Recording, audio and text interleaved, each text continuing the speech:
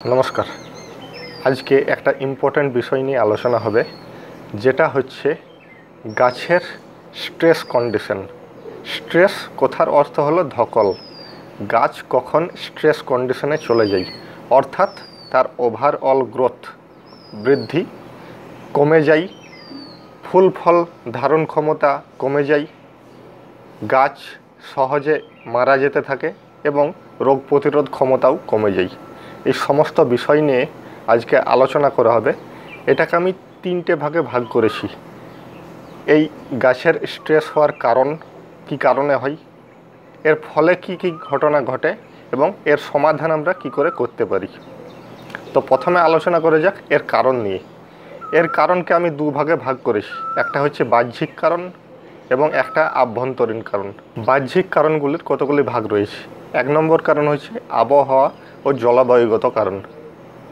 বিভিন্ন কারণে আবহাওয়া বা জলবায়ুর পরিবর্তন হয় বা ঋতুচক্রের ফলেও আবহাওয়া বা জলবায়ুর পরিবর্তন হতে থাকে। অতিবৃষ্টি বা অনাবৃষ্টি, বন্যা, খরা, তুষারপাত, এই বিভিন্ন কারণে টেম্পারেচার বা তাপমাত্রার ভ্যারিয়েশন, কখনো প্রচণ্ড গরম আবার কখনো প্রচণ্ড ঠান্ডা, এই বিভিন্ন কারণে কি হয় গাছের যে বৃদ্ধি সেটা থমকে যায়। তো এই সব কারণের হাত থেকে বাঁচার জন্য আমরা বিভিন্ন রকম পদ্ধতি অ্যাপ্লাই করি। বিজ্ঞানসম্মতভাবে আমরা গ্রিন হাউস বা পলি হাউসের মধ্যে চাষাবাস করি। আর অতিরিক্ত গরমের হাত থেকে বাঁচার জন্য আমরা কি করি, যদি টবে গাছ লাগাই সেক্ষেত্রে মালচিং করে দিই, অর্থাৎ মাটিটাকে কভার করে দিই যাতে প্রচণ্ড গরম গাছটাকে ক্ষতি না করতে পারে। এবং প্রায়ই আমরা জল স্প্রে করি, ঠান্ডা জলের স্প্রে সকালে বা বিকেলের দিকে। অনেকটা স্ট্রেস থেকে আমরা গাছটাকে রিলিফ দিই। দু নম্বর আসছে সার প্রয়োগ। এটাও একটা বাহ্যিক কারণ। জৈব সার হোক বা রাসায়নিক সারই হোক না কেন, কোনো একটা গাছের যতটুকু পরিমাণ সারের দরকার তার থেকে অতিরিক্ত যদি আমরা সার দিয়ে দিই তো গাছের ক্ষতি হতে পারে। আবার কম পরিমাণ যদি সার দিই তাতেও সমস্যা দেখা যায়। অতিরিক্ত সার দিলে কি হয়, গাছ সেটা গ্রহণ করতে পারে না এবং মাটির মধ্যে একটা বিষক্রিয়া তৈরি হয়। তাতে গাছের রুট সিস্টেমের ক্ষতি হয় এবং গাছের বৃদ্ধিও থমকে যায়। আর কম পরিমাণ সার দিলে গাছের যে প্রয়োজনীয় উপাদানগুলি, পুষ্টিমূল্যগুলি সেটা গ্রহণ করতে পারে না এবং গাছের স্বাভাবিক বৃদ্ধি ব্যাহত হয়। ফুল ফল থাকলে ফুল ফল ঝরে যায় বা ফুল ফল পরিণত হয় না। এবারে যেটা ইম্পর্টেন্ট কারণ সেটা হচ্ছে জলের অনিয়ন্ত্রিত ব্যবহার। এটা আমাদের একটু ভুলের জন্যই হয়। আমরা যখন টবে গাছ লাগাই, কোনো দিন দেখা গেল যে প্রচুর পরিমাণে জল দিয়ে দিলাম গাছে, এমন জল দিলাম যাতে 2-3 দিন জল না দিতে হয়। আবার কোনো দিন এমনভাবে ড্রাই হয়ে গেল মাটি, জল দেওয়ার সময় পেলাম না। এইভাবে জলের একটা তারতম্য দেখা যেতে থাকে। এইভাবে যে জলের তারতম্য ঘটে তার ফলে মাটির মধ্যেও একটা সমস্যা দেখা যায়। কী সমস্যা? প্রচুর পরিমাণে জল দিলে মাটির যে কোনাগুলি রয়েছে সেগুলি একে অপরের সাথে বাইন্ড হয়ে যায়, অর্থাৎ যুক্ত হয়ে যায়। তার ফলে মাটির মধ্যে যে অক্সিজেন চলাচল সেটা ব্যাহত হয়। অক্সিজেন চলাচল ব্যাহত হলে মাটির মধ্যে থাকা বিভিন্ন উপকারী জীবাণু যেগুলো অক্সিজেনের সাহায্যে শ্বাস প্রশ্বাস গ্রহণ করে সেগুলি আর কাজ করতে পারে না। ফলে গাছকেও তারা পুষ্টি উপাদান দিতে পারে না মাটির মধ্যে থাকা, এবং গাছও তার শিকড়ের মাধ্যমে অক্সিজেন গ্রহণ করতে পারে না। তার ফলে কি হয়, গাছের পাতা হলুদ হয়ে যায়। হলুদ হতে হতে পাতাগুলি ঝরে যায়। এইসব কারণগুলো দেখা যায়। গাছ একেবারে ঝিমিয়ে যেতে থাকে।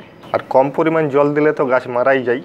তাই একটা গাছের যতটা পরিমাণ জলের প্রয়োজন, তাই গাছে আমাদের জলের ব্যবহার বিশেষ করে টবের গাছের ক্ষেত্রে নিয়মিত করতে হবে। পরের বাহ্যিক কারণটা হচ্ছে আলো এবং বাতাস। আলো এবং বাতাস গাছের বৃদ্ধির জন্য একটা অপরিহার্য উপাদান। যেসব গাছ ফুল সানলাইট পছন্দ করে, অর্থাৎ প্রচুর পরিমাণে সূর্যের আলোর দরকার হয়, সেই সব গাছকে যদি আমরা হঠাৎ করে একটা ছাওয়া জায়গার মধ্যে রেখে দিই যেখানে সূর্যের আলো আসেই না, তাহলে কি হবে, গাছের বৃদ্ধি হবেই না। গাছে কোনো নতুন পাতাই বেরোবে না, ফুল ফল তো দূরের কথা।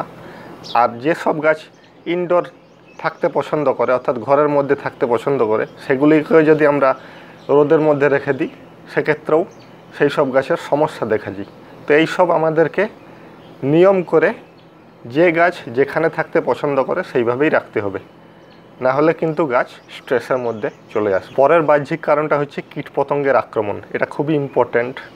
আমরা জানি যে কোনো একটা গাছে যদি কীটপতঙ্গ, বিভিন্ন রকম ক্ষতিকারক কীটপতঙ্গের আক্রমণ হয়, যেমন অ্যাফিডস বা জাব পোকা, মিলিবাগ বা ছাত্রা পোকা বা দোয়ে পোকা, তারপর স্পাইডার মাইটস, এইসব বিভিন্ন রকম পোকা যদি গাছে আক্রমণ করে, সেক্ষেত্রে গাছের মধ্যে থাকা বিভিন্ন পুষ্টিরস তারা গ্রহণ করে নেয় এবং গাছ সহজে দুর্বল হয়ে যায় এবং আস্তে আস্তে গাছটা স্ট্রেসের মধ্যে চলে যায় যদি সময় মতো আমাদের যদি এগুলি কন্ট্রোল না করতে পারি। এবার আসা যাক কিছু আভ্যন্তরীণ কারণ নেই, অর্থাৎ গাছের ভিতর যেগুলি সমস্যা দেখা যায় আমরা হয়তো বাইরে থেকে বুঝতে পারি বা অনেক সময় পারি না।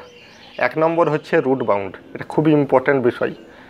কোন একটা গাছ যদি টবে লাগানো থাকে দীর্ঘদিন ধরে, টবটা আমি পরিবর্তন করছি, শিকড় কাটাই হচ্ছে না, সেক্ষেত্রে কি হয়, গাছের রুট বাউন্ড হয়ে যায়। এবার আপনাদের প্র্যাকটিক্যালি দেখানো যাক যে রুট বাউন্ড জিনিসটা কি। এখানে আমার একটা মিনিয়েচার গোলাপ রয়েছে, গাছটার বয়স 3 বছরের উপর হয়ে গেল এবং এই ছোট্ট একটা টবের মধ্যেই লাগানো আছে। এই টব থেকে আমি কোনো পরিবর্তন করিনি, যে টবে ছিল সেই টবেই রাখা আছে। তার ফলে গাছটা রুট বাউন্ড হয়েছে। আমি কি করে বুঝলাম? কারণ গাছের বৃদ্ধি থমকে গেছে, পাতাগুলি ছোট ছোট হচ্ছে, ফুলও ঝরে যাচ্ছে এবং পাতাগুলি হলুদ হয়েও ঝরে যাচ্ছে। এবার আমি গাছটাকে তুলে দেখাচ্ছি।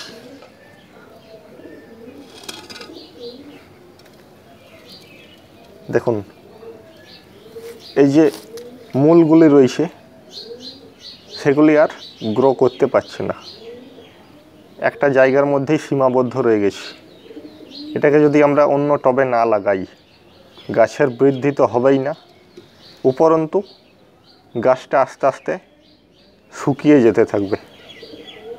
কারণ এইটুকু জায়গার মধ্যে যতটুকু এর রুট সিস্টেম তৈরি করার ছিল ততটুকু হয়ে গেছে। এবার সময় হচ্ছে গাছটাকে তুলে এর থেকে একটু বেশি সাইজের টবে আমাদের গাছটাকে লাগাতে হবে। এখন যেহেতু গ্রীষ্মকাল, আমি এর মাটিগুলিকে সরাবো না, যেমন আছে অ্যাজ ইট ইজ অন্য একটা।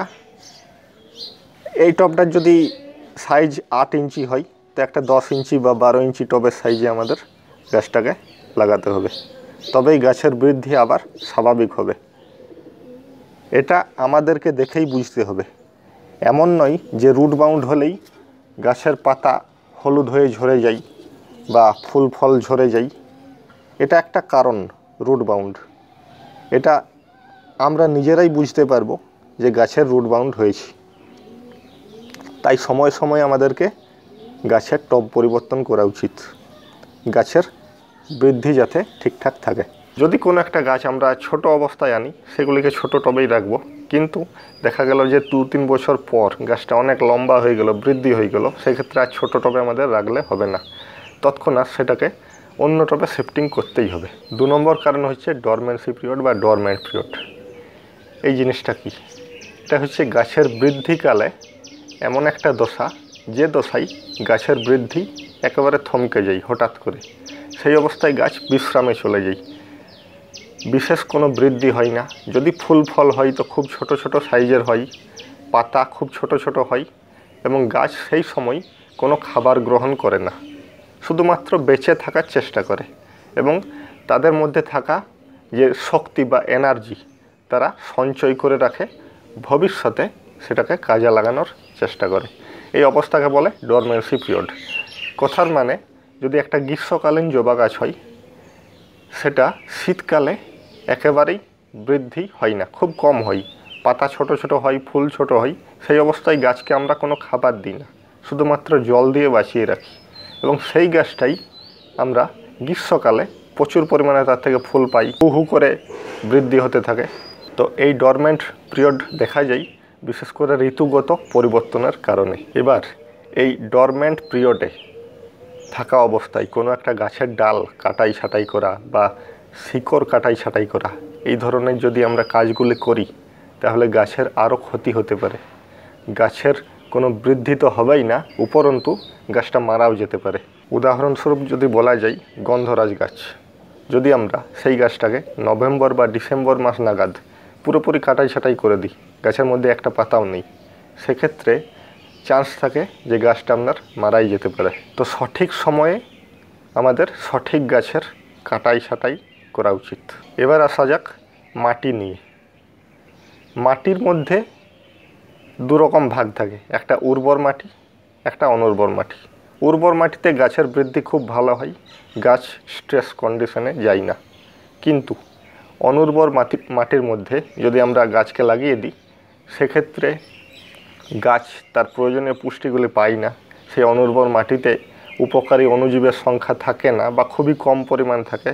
সেক্ষেত্রে গাছ ডরমেন্ট পিরিয়ডে চলে যায়। একটা গাছ যদি দোআঁশ মাটি পছন্দ করে, তাকে যদি আমরা এঁটেল মাটিতে লাগিয়ে দিই, তো গাছের বৃদ্ধি অনেকটাই ব্যাহত হয়। কোনো একটা গাছ যদি বেলে মাটি পছন্দ করে, সেটাকে যদি আমরা এঁটেল মাটিতে লাগিয়ে দিই বা পাথুরে মাটিতে লাগিয়ে দিই, সেক্ষেত্রেও গাছের বৃদ্ধি থমকে যায়। এবার আসছে গাছের বয়সের উপর কিভাবে নির্ভর করে।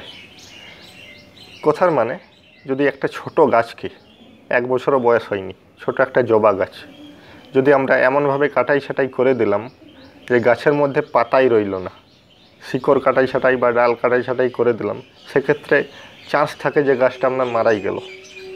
তাই আমরা কি করি, কোন একটা জবা গাছ যতক্ষণ না 1 বছর বয়স কমপ্লিট করছে ততক্ষণ পর্যন্ত সেই গাছের আমরা কাটাই ছাঁটাই করি না। এটা ফলের গাছের ক্ষেত্রেও এই সমস্যাটা দেখা যায়। আমরা নার্সারি থেকে যখন একটা ফল গাছ কিনে আনি, ফল ধরা অবস্থায় সেটাকে বিভিন্ন রকম হরমোন টরমোন দিয়ে গাছে ফল ধরিয়ে দেই। সেই গাছটাকে আমরা মাটিতে বা টবে লাগাই, কিছুদিনের মধ্যে ফলটা শুকিয়ে ঝরে যায়। এই সমস্যাগুলি দেখা যায়। কারণ কি, সেই গাছের বয়স ফল নেওয়ার মতো হয়নি, উপযুক্ত নয় সেই সময়। আমি সাধারণত কি করি, কোনো একটা গাছ থেকে ফল 2 বছর না হলে আমি নিই না। কিছু কিছু গাছে 1 বছর থেকেই নেওয়া যায়। 2 বছর যতক্ষণ না গাছের বয়স হচ্ছে ততক্ষণ পর্যন্ত কোনো ফল গাছে ফল নেওয়া উচিত নয়। তাও প্রথম বছর যদি ফুল আসে, সেই ফুলগুলি ভেঙে দিতে হবে। দ্বিতীয় বছর কিছু পরিমাণ ফল নিতে হবে। তৃতীয় বছর এবং চতুর্থ বছর থেকে সেই গাছ থেকে ফুল নেওয়া যেতে পারে। অনেক সময় দেখা যায় যে গাছের ফল ঝরে যায়। কারণ কি, সেই গাছের বয়স অনুযায়ী তার ফল ধারণ ক্ষমতা অনেক কম। যতটা পরিমাণ ফুল এসেছে ততটা পরিমাণ কিন্তু ফল সে দেবে না। তাই গাছ অটোমেটিক স্ট্রেসে যাতে না যায়, অটোমেটিক সেই ফুলগুলিকে ঝরিয়ে দেয় বা ফলগুলিকে ঝরিয়ে দেয় ছোট ছোট গুটি থাকা অবস্থায়। গাছ নিজেকে বাঁচার চেষ্টা করে আগে সেই মুহূর্তে, নাকি ফল ধরাতে। সেই মুহূর্তেও যদি আমরা গাছে নানা রকম হরমোন টরমোন দিয়েও গাছে ফল ধরানোর চেষ্টা করি, তাতেও কিন্তু গাছের ফুল বা ফল গুটিগুলি ঝরবেই, কিছুটা হলেও ঝরবেই। একটা আম গাছের ক্ষেত্রে নিয়ম হচ্ছে, যতক্ষণ না গাছের বয়স 3 বছর হচ্ছে ততক্ষণ সেই গাছ থেকে ফল নেওয়া উচিত নয়। এটা আমি ব্যক্তিগতভাবে মনে করি। বিভিন্ন মানুষ বিভিন্ন রকম ভাবতে পারে, সেটা তাদের ব্যক্তিগত ব্যাপার। কিন্তু আমি ব্যক্তিগতভাবে 3 বছর না হলে কোনো আম গাছে ফল নিই না। সেটা গাছের পক্ষেই ভালো হয়। কারণ প্রথম বছর যদি ফুল নিই তো গাছের ওভারঅল গ্রোথ কমে যায়, গোটা এনার্জিটা গাছ ফুল এবং ফল তৈরিতেই দিয়ে দেয় এবং কিছুদিনের মধ্যে গাছটা শুকিয়ে যেতে থাকে যদি একটু বেশি আমাদের অসাবধানতা হয়ে যায়। আরেকটা আভ্যন্তরীণ প্রভাব হচ্ছে হরমোন। আমরা জানি গাছ প্রাকৃতিকভাবেই বিভিন্ন ধরনের হরমোন ক্ষরণ করে, যেমন অক্সিন, জিব্বেরেলিন, সাইটোকাইন। এই হরমোনগুলি গাছের স্বাভাবিক বৃদ্ধি নিয়ন্ত্রণ করে, ফুল ফল ধরাতে সাহায্য করে এবং বিভিন্ন ধরনের শারীরবৃত্তীয় কাজগুলিকে নিয়ন্ত্রণ করে। কোনো একটা কারণে যদি এই হরমোন তৈরির কাজ বাধা চলে আসে, গাছে যদি এই ধরনের হরমোন না তৈরি হয় বা কম পরিমাণ হয়, সেক্ষেত্রে দেখা যায় যে গাছের ফুল ফোটার আগেই সেগুলি ওই কলিগুলি ঝরে যায়, ফল ছোট ছোট অবস্থায় ঝরে পড়ে যায় এবং গাছের বৃদ্ধিও থমকে যায়। সেক্ষেত্রেও গাছ স্ট্রেস কন্ডিশনের মধ্যে চলে যায়।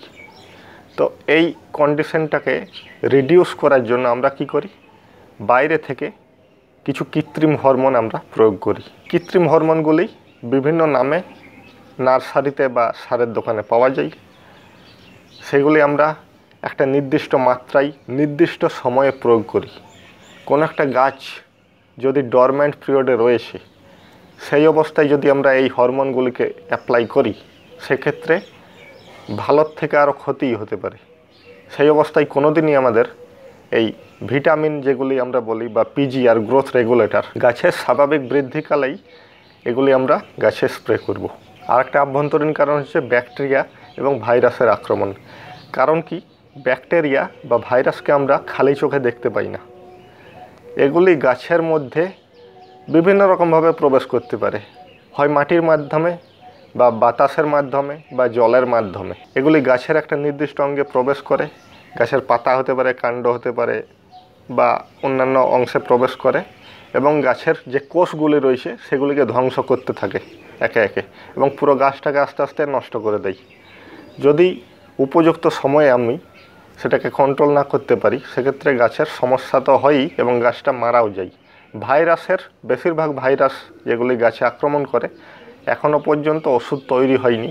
তাই ভাইরাসে যদি কোনো একটা গাছ আক্রমণ করে, সেক্ষেত্রে গাছটাকে উচিত যে সেখান থেকে তুলে ফেলে দেওয়া বা আগুনে জ্বালিয়ে দেওয়া। বিভিন্ন রকমের ভাইরাস আক্রমণ করতে পারে গাছে। উদাহরণস্বরূপ বলা যায় টমেটো গাছের লিভ কার্ল ভাইরাস। একবার যদি গাছে আক্রমণ করে সেটাকে কন্ট্রোল করা খুবই মুশকিল এবং গাছটাকে আমাদের তুলে ফেলে দিতে হয় বা আগুনে জ্বালিয়ে দিতে হয়। কলা গাছের বাইঞ্চি টপ ভাইরাস। ছত্রাক আবার দু রকমভাবে আক্রমণ করতে পারে, একটা বাহ্যিকভাবে, একটা আভ্যন্তরীণভাবে। বাহ্যিকভাবে যেটা আমরা বাইরে থেকে দেখি যে গাছটাই কোথাও মানে যে গাছের পাতাগুলি কালো কালো স্পট দেখা যাচ্ছে, এটা বাইরে থেকে আমরা লক্ষ্য করছি।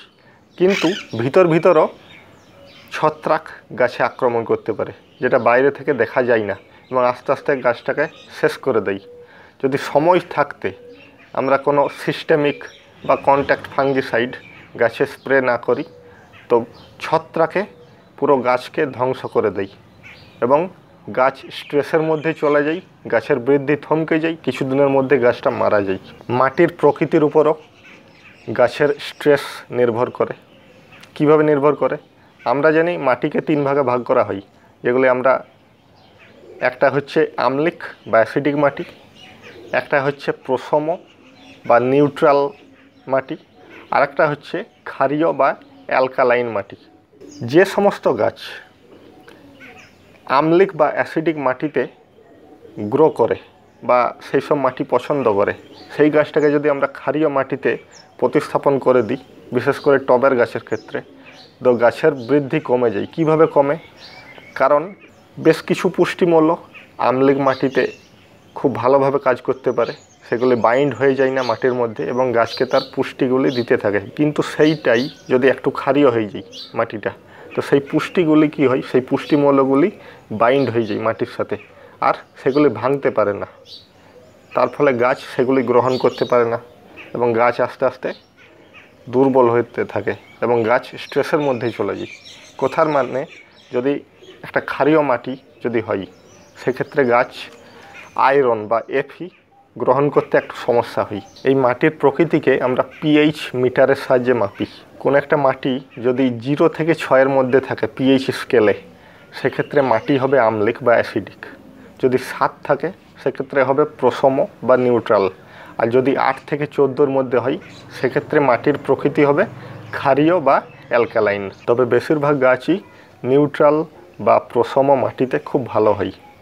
কিছু কিছু গাছ অ্যাসিডিক মাটিতে খুব ভালো হয়, আবার কিছু কিছু গাছ ক্ষারীয় মাটিতে খুব ভালো হয়। মাটির পিএইচ সংক্রান্ত আমি একটা আলাদা ভিডিও করার চেষ্টা করব। আজকের ভিডিওটা এইটুকুই ছিল। আশা করি এই ভিডিওটার মাধ্যমে গাছের সমস্ত সমস্যাগুলি আপনারা নিজেরাই সলভ করতে পারবেন, যদি এই পয়েন্টগুলি আপনারা মেনে চলেন। তো ধন্যবাদ, আজকের ভিডিওটা এখানেই শেষ করছি। দেখা হচ্ছে অন্য একটা ভিডিওতে।